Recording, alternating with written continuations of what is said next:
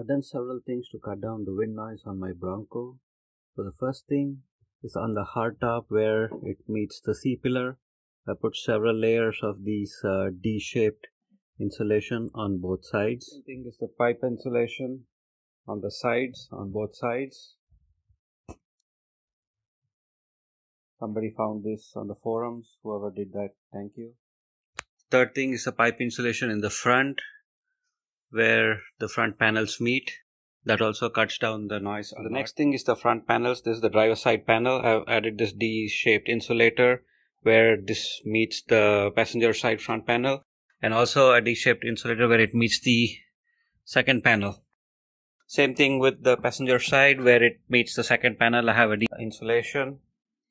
So this makes the Bronco very livable. There is still wind noise, but it doesn't sound like a hurricane.